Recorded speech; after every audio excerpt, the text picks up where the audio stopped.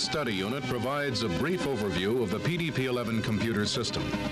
Consequently, it deals with some very basic concepts and features that are common to all PDP-11 systems.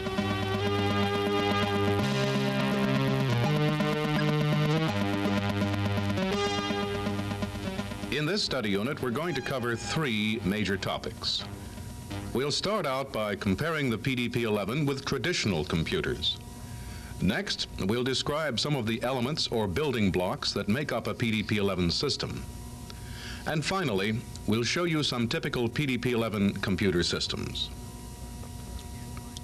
Let's begin by comparing the PDP-11 with a more traditional computer system. Any computer can be divided into three main functional elements, just as we've done here. The memory element stores information. The processor has two jobs. One is to perform calculations. The other is to pass information back and forth between our other two elements. Finally, one or more input-output devices permits communication between man and machine. A traditional computer has one path or bus that connects the processor to memory and is called, naturally, the memory bus. A second bus connects the processor to one or more input-output devices and is called the I/O bus. Note that the I/O bus and the memory bus are both physically and functionally separate. In other words, an element designed for one of these buses just won't work with the other bus. For instance, an I/O device could not be connected to the memory bus. In this traditional system, our I/O device cannot communicate directly with memory. If the device wants to enter information into memory, the information must pass through the processor, thereby tying it up. We can solve this problem by adding a third bus between our I/O device and memory. Because the device can now deal directly with memory, we call this bus a direct memory access, or DMA bus. However, this means that the computer system now has three separate, completely independent buses. What about the PDP-11? Well, in a typical PDP-11 system memory, the central processor and the I/O devices communicate over a single bus, in contrast to the two or three bus approach used in traditional computers. Because it is one bus, it's called a unibus. Notice the arrowhead that we've placed at each end of the bus. This indicates that elements can be continually added to the unibus in either direction. Because the unibus is a common path, it is possible for any computer element to communicate with any other element on the bus. Take a look for yourself. The arrow shows that the processor can communicate directly with memory. Also, the processor can communicate directly with the I/O device, or vice versa. In fact, certain I/O devices can deal directly with memory at the same time that the processor is busy doing its own job. Remember what we said about traditional computer systems? There was no way for an I/O device to deal directly with memory unless we added an extra bus. Well, that extra bus isn't needed in our PDP-11 system. The unibus that we've been talking about actually consists of 56 lines or wires to handle address, control, and data functions. We'll talk more about these lines in the next two study units. However, now let's return to our traditional computer system. Remember what we said about traditional computer systems? An element designed for one bus just won't work with the other bus unless its interface is redesigned? Well, that's not the only drawback of multiple bus systems. Separate sets of instructions are also required. Memory reference instructions may be needed to deal with memory. Also, a separate set of input-output instructions is needed for our I/O devices. On top of that, we need another set of arithmetic instructions so that the processor can do its necessary calculations. Unfortunately, these three sets of instructions cannot be intermixed. An I/O instruction, for example, cannot be used with the processor or with memory. Can you imagine what this does to a programmer? He must constantly deal with three completely different sets of instructions and make certain that he doesn't mix them up, for instance, using an arithmetic instruction with memory. Our PDP-11 system doesn't impose such harsh requirements on the programmer. Let's see why. Instead of multiple instruction sets, the PDP-11 has only one instruction set. This is due to the fact that all devices operate off of the common Unibus. That's simple enough, one bus and one instruction set. Programming a PDP-11 system is simplified because there's only one instruction set to keep track of, and it can be used with any element in the system. As an example, let's take a simple instruction like move and see how it might be used in our PDP-11 system. Basically, a move instruction is used to do just what its name implies, move data from one place to another. In this case, we're using a move instruction to move data from memory to the CPU. Now, let's take this same move instruction and use it with some other devices. Here, the move instruction transfers data from the processor into an I/O device. Perhaps this data represents command information, so we can tell the device what task to perform, such as start, stop, or change speed. Let's look at another way of using this same move instruction. Perhaps our I/O device has completed its job and has significant information that needs to be stored for future use. Again, we can use the same move instruction. This time it transfers information from I/O device to the memory for storage, and we're not done yet. Sometimes we might like to know just what our I/O device is doing. We can use this same move instruction to transfer status information from the I/O device to the processor. As we've just seen, one move instruction can be used to transfer information between any two PDP-11 devices. Note that the instruction itself never changes, but the reason for using the instruction and the kind of data it handles differ depending on what task you're trying to perform.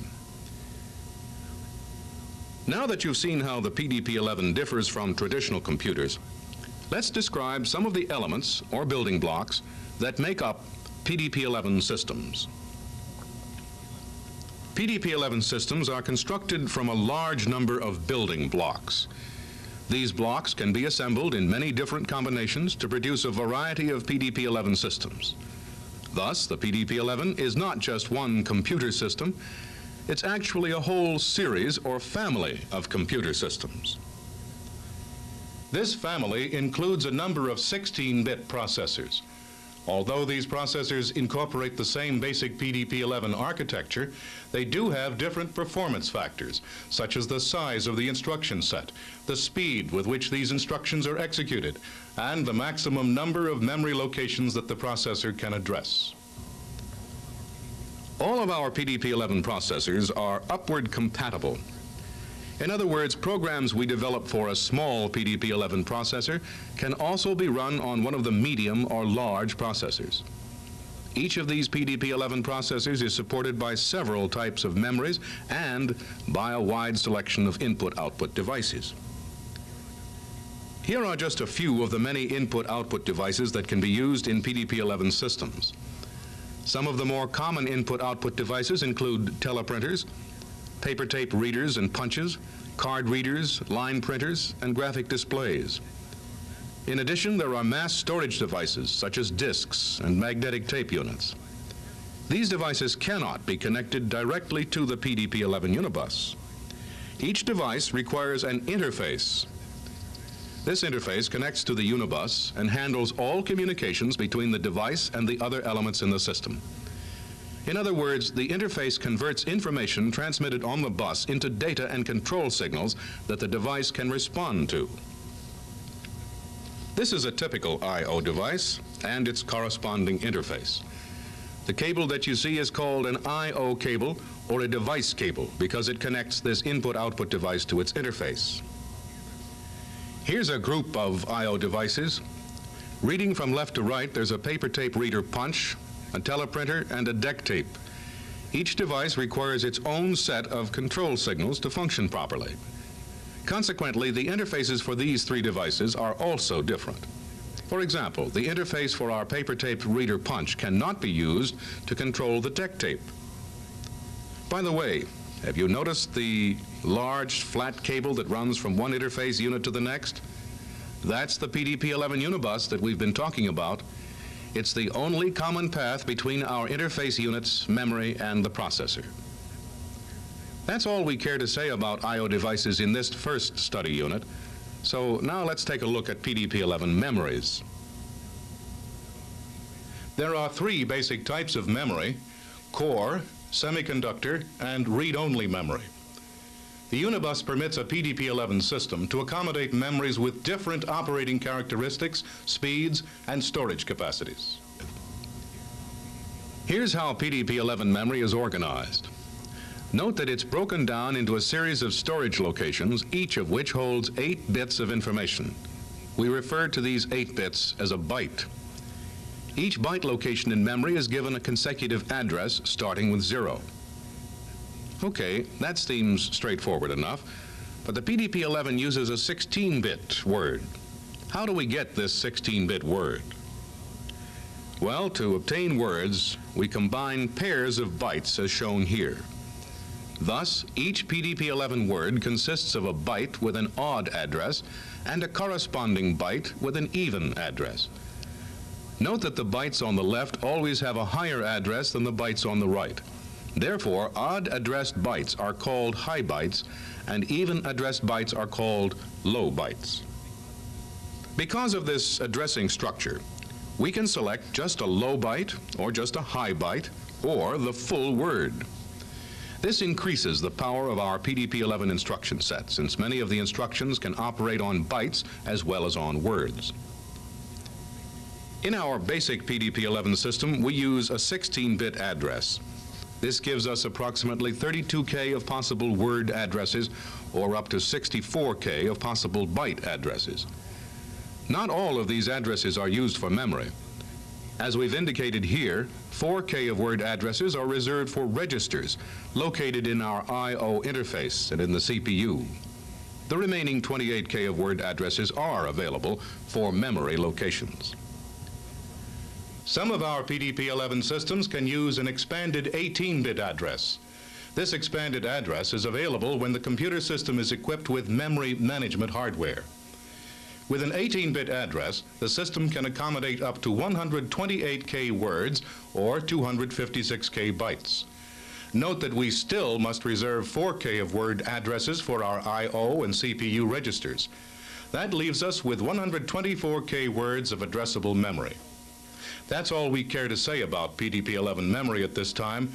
However, in a later study unit, we'll cover memory and addressing in considerable detail. Now that we've concluded our discussion of PDP-11 processors, I/O devices, and memories, let's take a look at some typical PDP-11 systems. The PDP-1103 is a small, low-cost member of the PDP-11 computer family. Despite its small size, the 1103 is a full-fledged computer capable of executing all of the basic PDP-11 instructions. The next step upward in the PDP-11 family of computers is the 1104. This 16-bit minicomputer is used primarily for dedicated applications, such as patient monitoring or process control. If additional computer performance is necessary, the PDP-1134 is a possible solution. Although it is classified as a mini-computer, the 1134 can handle multiple task applications, such as a time-sharing system where several users are interacting with the computer. The 1170 is a larger, more powerful computer in the PDP-11 family. Features such as extremely fast throughput, cache memory, and the ability to access up to 2 megawords of main memory enabled the 1170 to accommodate many different tasks on a concurrent basis. Some of these tasks could involve interactive time sharing, while others involve batch processing or real-time processing. We've taken a brief look at 4 members of the PDP-11 computer family. These and other PDP-11 computers will be discussed in more detail in a later study unit. In subsequent study units, we'll also cover PDP-11 hardware and programming in much greater detail. Before going on to these study units, we recommend that you first review the material contained in your workbook, or even play back portions of this unit. When you hear the next tone, shut off the playback unit and refer to the workbook that accompanies this study unit. After you've reviewed the material in this workbook, proceed to the next study unit in this series.